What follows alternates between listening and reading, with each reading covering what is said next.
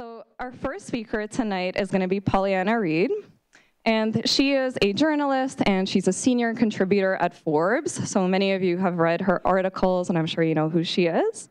But a few things that you probably don't know about Pauleanna is that she has never tasted alcohol in her life.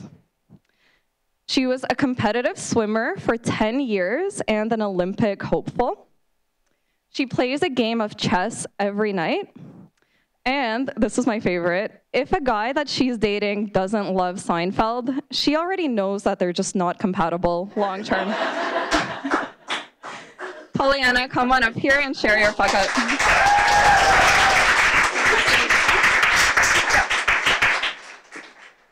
Okay, wow, there's a lot of people here. Cool.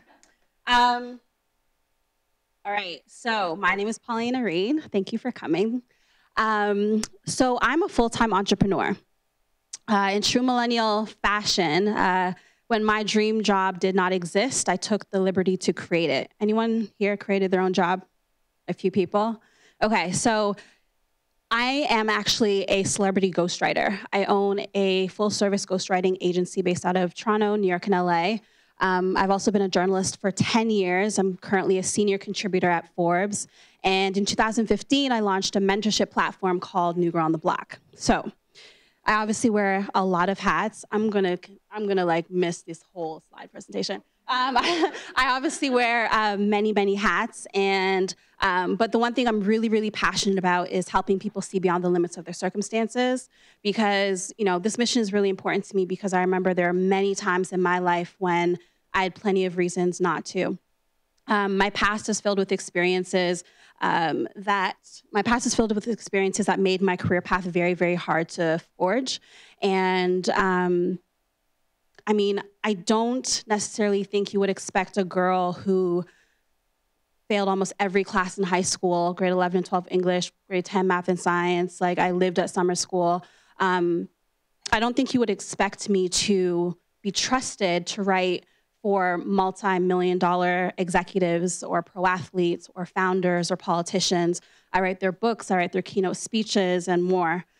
Or leading conversations on one of the most reputable platforms on the web. By a lot of people's standards, I am not qualified to do what I do. And I guess you can say that my academic failures were a major fuck up, but even though my academic struggles were a huge stumbling block, that's not necessarily the thing that I want to focus on today. What I really want to focus on is a mistake that nearly cost me everything. And the biggest mistake that I have made is believing that other people knew me better than I knew myself. And just like allowing them to plant seeds in my mind that would also lead me to believe that my failures, whether big or small, would be the reason why I'd never, ever be successful. Growing up, I struggled a lot mentally. I found it really hard to believe in myself. I lacked self-confidence. I felt overlooked, I felt invisible, I felt misunderstood. And so I would often replay the naysaying I'd heard for years, right? Don't dream too big, don't aim too high, don't travel too far from the safe path. And so when my teachers told me I'd never become a writer, I put away my notebooks. My parents freaked out when I wanted to pursue journalism.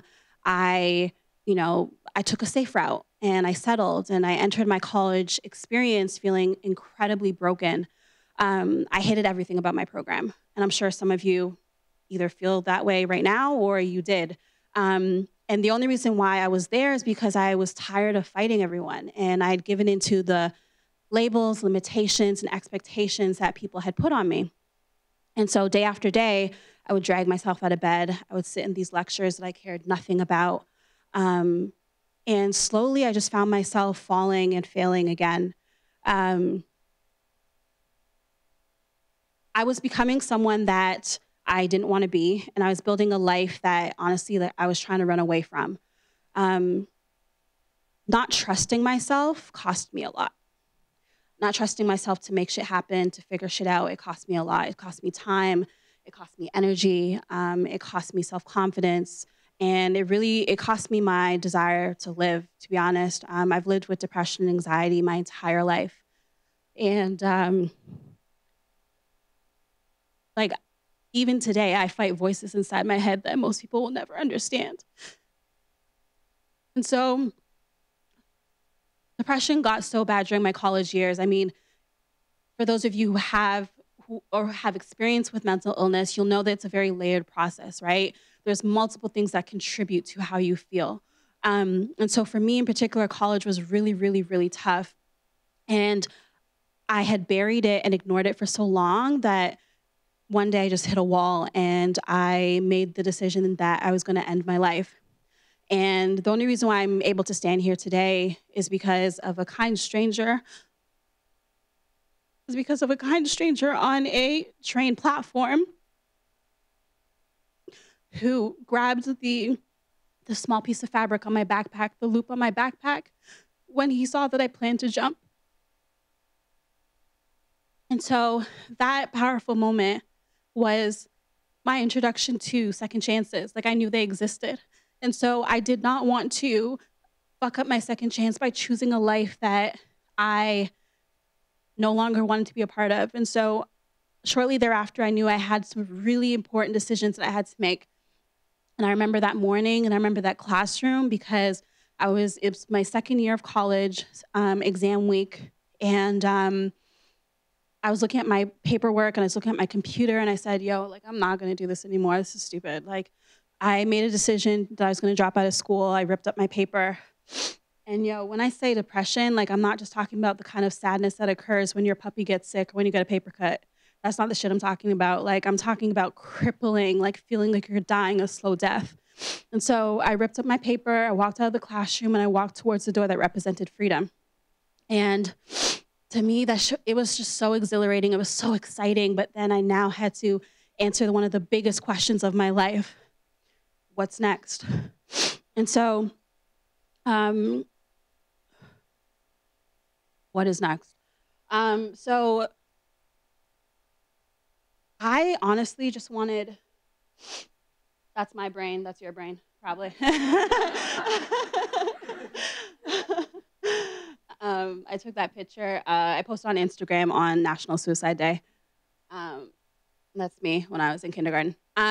So I just wanted to feel like a kid again. Like, I didn't know how I was going to figure shit out, but like, I feel like my interpretation of our lives is like, oftentimes, before our innocence is stolen by whether it's the media, your parents, your friends, whatever the case may be, we have those few years where we know that we can be anything and everything we want to be. And then we grow up. And we're taught that we now need to be realistic, whatever that is, right? Or we have to subscribe to other people's definition of success. And for me, like, I think the most successful entrepreneurs, the most successful adults have not lost their childlike wonder. And I wanted to get back to that place where I first tapped into the love of writing. That was really, really important to me. And so I knew that on that platform, in that classroom, I had a decision to make. I could plug back into the matrix, or I could make a decision by, just focusing on what I wanted to do and just like figure it out on my own time. So I chose me and my dream. And honestly, that's the best decision I've ever made. And I've spent the last decade chasing this dream and turning it into a reality. For me, I mean, how did I do it? I don't even know how I did it, to be honest. I was a side hustler for a decade, right? I would work 9 to 5. I'd work 9 to 5. I'd come home, work 6 to midnight for many, many years. I would sit in so you guys are familiar with Hudson's Bay, obviously. So I was the assistant to the president. And several senior level executives. And so I would sit in every single strategy meeting and take notes. I would have informational interviews with all the senior level executives and learn about their story. Every single vacation day was a business trip for me. I'd established networks in DC, Atlanta, LA, New York, because I had a really big vision for myself. And I wanted to have somewhere to land when I made my transition. And so, In February, I quit my job. So happy. In February, I quit my job, and what I earned out of my side hustle was nearly 3 times more than my salary. I worked my fucking face off.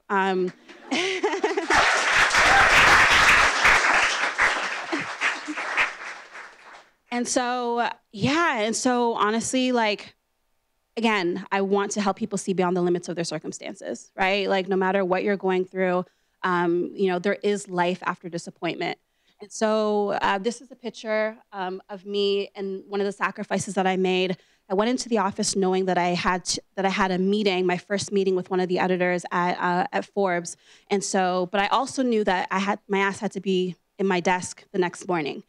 So I left work, I went to the airport, Pearson, I took a flight, I got to New York by 7 p.m., spent 2 hours with the editor, went to LaGuardia, slept on the floor, and took the 6 a.m., and my butt was back at work in the morning by 9. I had to do, by any means necessary, I had to fight for what I loved. And so before I wrap up, I just want to go through, oh, that's me at the office. Out of 2,300 writers, 50 of us are senior contributors. I'm one of 2 women of color. So thank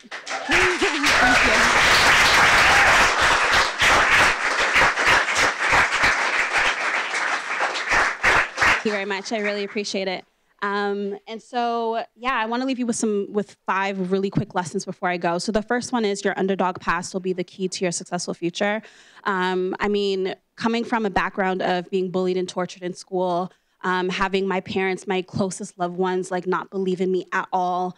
You know, my daddy's not rich. There's no handouts. You know, I have no degree in journalism. This is all self-taught. Again, I want to reinforce that there is life after disappointment, no matter what you're going through. The second thing is discover your life assignment and commit to it. So my belief is that you have a job and then you have a life assignment, something you're really pulled and called to do. Your life assignment consists of what you're fighting for and what you're standing on. Right? What you're standing on, beliefs, morals, values, what you're fighting for, right? Your dreams, your vision, the life, the legacy you want to build. And so once I realized the difference between the two, nothing was ever the same. Remember, no one needs to get it but you. Like, my parents don't even fucking know what I do anymore. Like, and they never understood, and that's totally okay. Like, honestly, like, your parents will get over it. At first, they'll beef with you, but when you can put a couple stacks in their bank account, they'll be good. Raise your hand even when you don't feel qualified, right? So again, exactly everything that you were saying. I've raised my hand every single time, even when my voice shakes, even when I'm scared. And then the last thing is assemble your personal board of advisors. So my key was having sponsors and mentors. So I dropped out of school, I turned the world into my classroom, and I had incredible mentors. I currently have 6 mentors. 2 of my mentors were celebrating our 10-year anniversary this year. So having mentors, both men and women, invest in me and sponsor me, invite me into rooms I probably would have never been invited into, was really, really important for me and was a really big stepping stone in my journey. And so to wrap up, I just want to say that, like, I will continue to fuck up again and make mistakes. But I mean, it's all about, you know, if you can't run, you walk. If you can't walk, you crawl. If you can't crawl, you drag your ass to the finish line. Figure it out.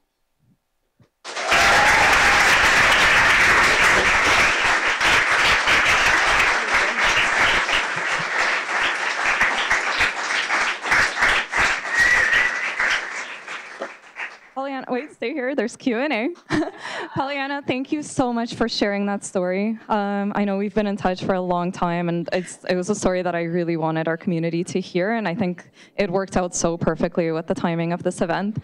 So really thank you for sharing that. I think there's so many lessons in there that I think anybody could apply to wherever they are in their life. And I love what you said about having a life assignment and really figuring out what that is and then propelling yourself towards it. So let's open it up to some Q&A for Pauleanna. I'm sure you're all going to have some great questions. So who wants to kick us off with the first question? Awesome. Do you want to grab those?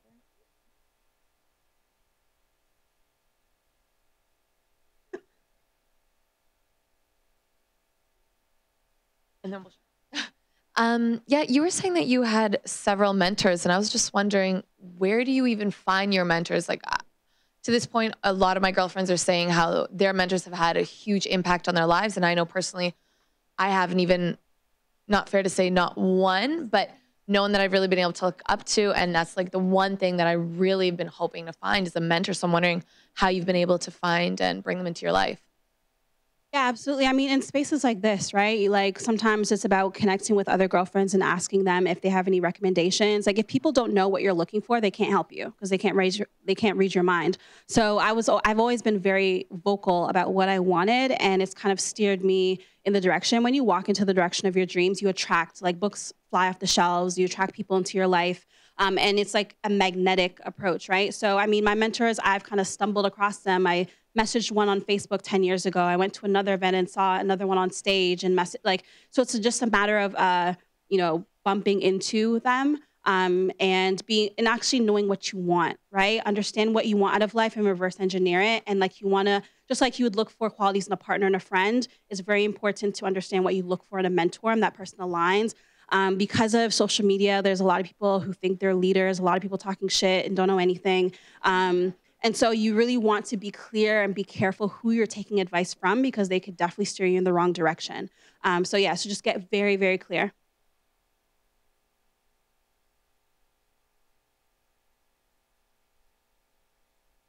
Hi. I'm just curious if there's anything that you would have done differently. No, not a damn thing. Yeah. No, everything happens for a reason. I wouldn't change anything because then my result probably would be different.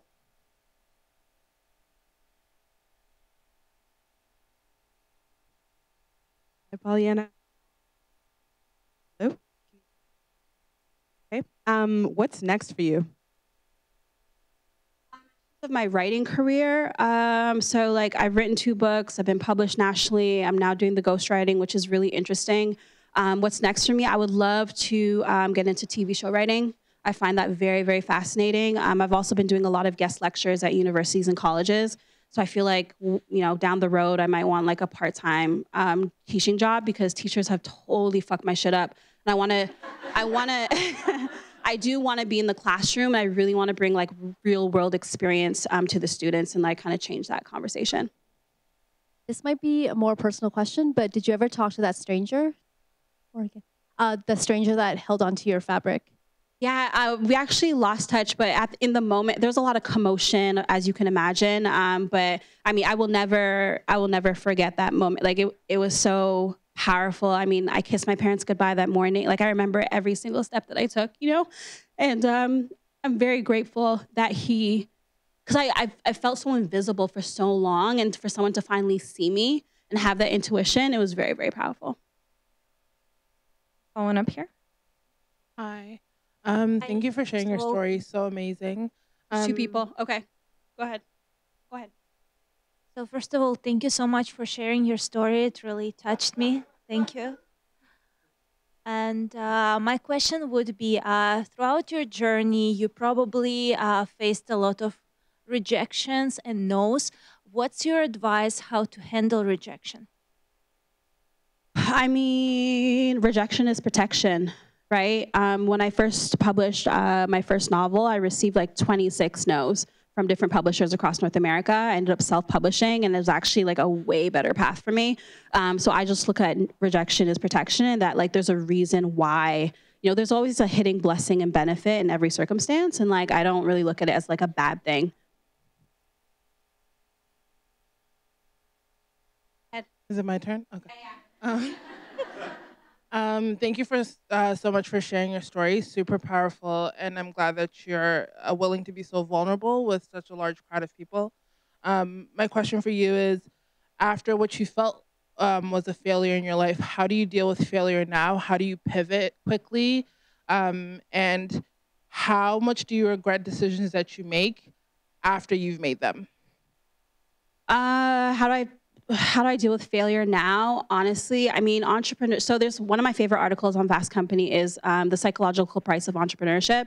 So like, it's a mind fuck every day, right? And so like, I cry once a week, like, you know what I mean? Like it's very, very challenging, equally challenging and terrifying and exciting at the same time. Again, but failure comes with it. Like if I did not have failures, I wouldn't have the successes that I have. You know, I almost look at like the bad times as a down payment for the good times, right? And so I know something better is coming. So I just like, I operate with expectancy and anticipation for the next really good thing. Okay, we'll do one last question. Okay, I see one up here. So I was wondering, because you've been through a lot, but at the end of the day, like, what gives you hope, and when you were going through all of that, what gave you hope that there would be like a better future or like better outcomes in the future? Yeah, I think it's really important to celebrate small victories, right? With the emergence of social media and blogging, like I really caught that wave, and that was really significant for the launch of my journalism career. And so when you look back on your life, like, I mean, there's a roof over your head. Like there's so many blessings that we can look at. So I think honestly, like just practicing gratitude, right? Because when you practice gratitude, you attract so much more to be grateful for. So I try to just like have an optimistic view. Thanks, guys. Done.